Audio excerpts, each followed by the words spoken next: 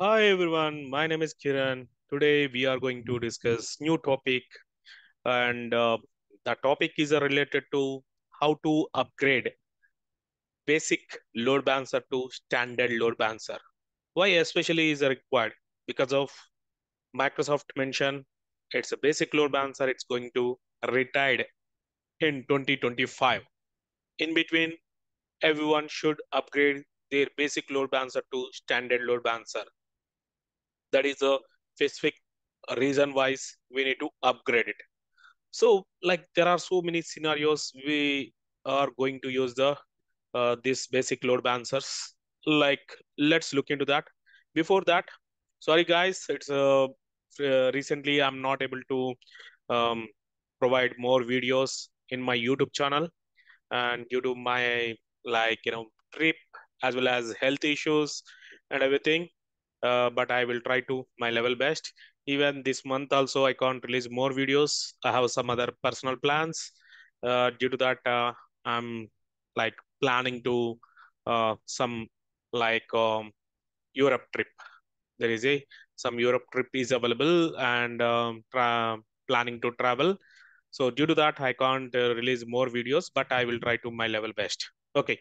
Before going to jump into the topic, and if you like my videos, and please subscribe and like and give the comments, your comments, anything, your questions, as well as encouraging the anything, as well as any new topic you are looking, and accordingly you can provide it. So today it's topic is already I mentioned basic load balancer to public like standard load balancer, not public, standard load balancer. So let's go to, I already have one basic load balancer already configured, and it's a backend, one web server as a backend pool. Let me show you all the things. This is a web LB01. I deployed it and ES2 and that specific resource group.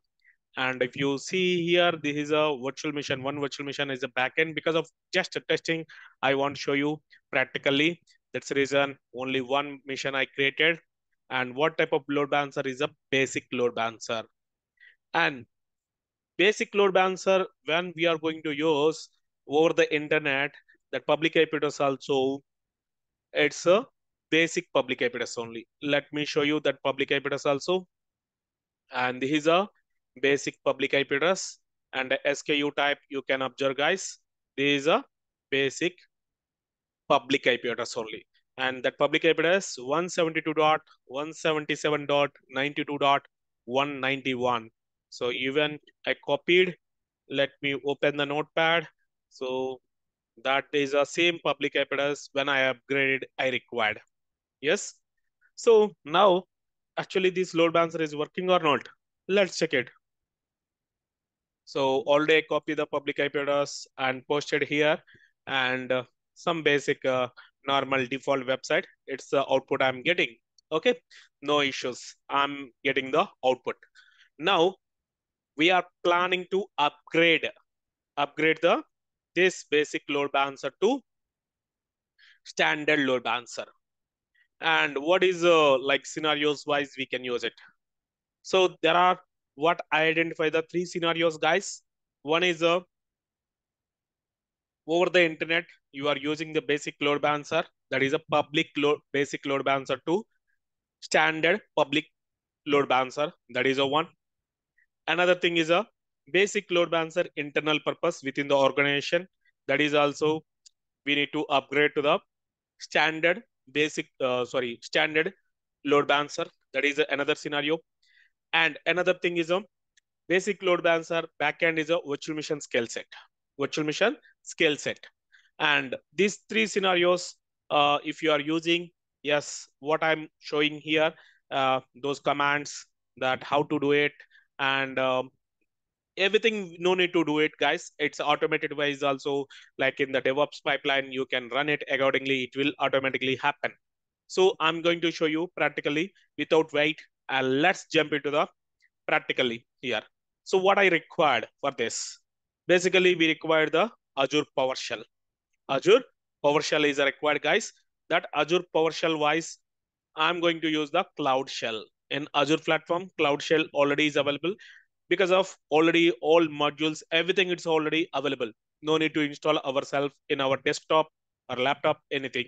So already I have. So that's the reason I'm just taking the requesting to Cloud Shell. It's a PowerShell. It's going to loading. And even you can see right now, I have only one load balancer. And you can observe here, I don't have any other load balancers. Okay. This is a topic. Practically, I will show you. So before that, what I required is a load balancer name. And this is a load balancer name as well as resource group name. And these two we required, guys, for upgrading the load balancer, basically. So one thing, PowerShell module is ready. Next, second point is here, that is an Nugget package Microsoft is providing. We can't, that script it's not available, and it's a Nugget package they are providing. Using that Nugget package, we can upgrade it. So where we can get it? So that is a simple command, and that needs to be run in my Cloud Shell. So that is a command wise Microsoft is provided. I can show you, and let me show you guys here. This is a and install. This is a install script -name AzurePublicLBUpgrade. This is a basic public IP address to standard public load balancer. This is a one. I'm going to install. This is a one. Let me go to the portal and paste it and click on enter. First of all, we need to install this script. That script is a installation completed, guys. After that, we need to run this command. In this command, and you can observe, guys, what we install that script .ps1 oldRgName, that is a resource group name, and oldLBName, that is a LBName is a load balancer name. Right now, what load balancer name, and newLbName. So we should provide the newLbName. So right now LB01, same thing. So I'm copied. Go to the Azure portal, Cloud Shell, and before that you want to validate it, I can show you. Paste, and very simple. You can see, guys, AG-daily-lb lab-rg load balancer name web lb01, and new load balancer name is that is a upgrade load balancer name is lb01 web lb01 upgrade. So nothing I'm doing, guys, and automatically we'll get it. Let's wait here. We have to wait a few minutes. How much time? Few minutes means depends on your load balancer configuration, health probes, load balancing rules, outbound rules, and it's basically in the basic load balancer we won't get the outbound rules, so it won't support it. So no problem. But it's load balancing rules and health probes and existing public IP address, also static public IP address. But generally standard public IP address, standard load balancer use the standard public IP address. Even existing same public IP address, it's going to upgrade. So in place upgrade that public IP address. That public IP address is in place upgrade from basic to standard. Even I can show you. So starting already I shown you what public IP address we are using. And later on, I'm going to show you same public IP address, what type of public IP address we are getting. So that is an in place upgrade. It's going to happen in the entirely, nothing to do from our end, guys. Nothing to do from our end. So in between time, already mentioned three scenarios. One is a basic public load balancer to standard public load balancer. Same command? No. Again, I'm saying it's not required is the same command. It's a three scenarios, three different commands. So one is a standard from basic to standard. It's over the internet. That is one command. Another one within the organization. Basic internal load balancer to standard internal load balancer. That is another command. Another one, basic load balancer with the virtual machine scale set. That is also standard load balancer with the virtual machine skill set, that is another command. So 3 scripts are different. Same script, it won't support the 3 scenarios, guys. So we should use the 3 different scripts. We should use it so that only we can achieve this one. Otherwise, we'll get the problems. Guys. That is the one thing. And second thing, public IP address. Like in the basic load balancer, if you are using dynamic public IP address, again we'll get the problem. That should be static. Guys. Not is a dynamic. So obviously, most of the time we'll use it the static only. And in case of if you are using dynamic, it won't support it, guys.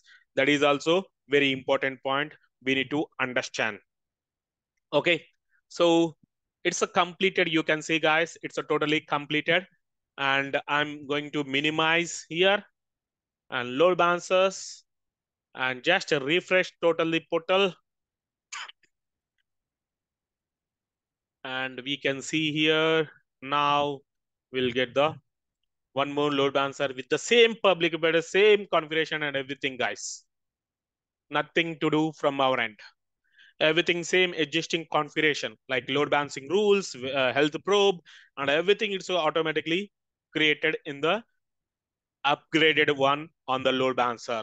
So no need to worry about, no need to reconfigure ourselves and deploying the standard load balancer and health probes, load balancing rule. These all those things no need to do ourselves, guys. This is entirely that script, Microsoft upgrade load balancer script. It's going to take care in the background totally. So generally it won't take this much time. Okay, in between time, I'm going to show you here what are the commands we should use it.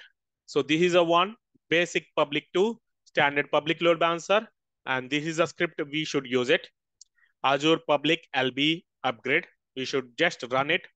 If it is using internal basic load balancer to standard load balancer, we should use this is a script. Azure I means internal LB upgrade. This is a command we should use, a script we should use it to run. And this is a one.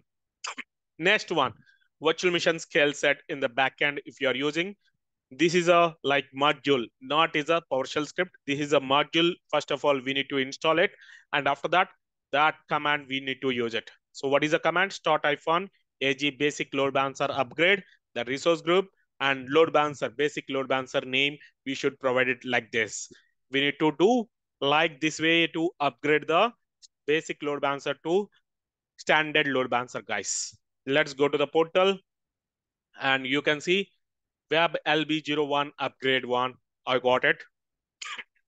So go to here and I can show you the output also. Nothing, I'm not configure anything. And you can see same public IP address, guys. Same public IP address. Again, I'm showing the output here. So we are getting the output here, guys. Okay, good. Even I can show you public IP address and automatically it's a creating one public IP address. It's this is a one I can show you, and a new public IP address, or this is a old public IP address.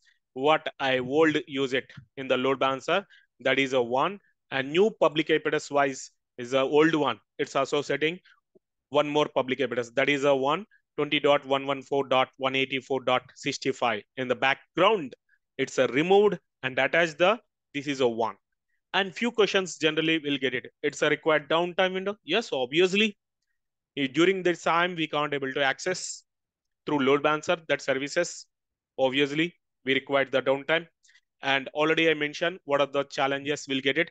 And like we should not use the dynamic IP address.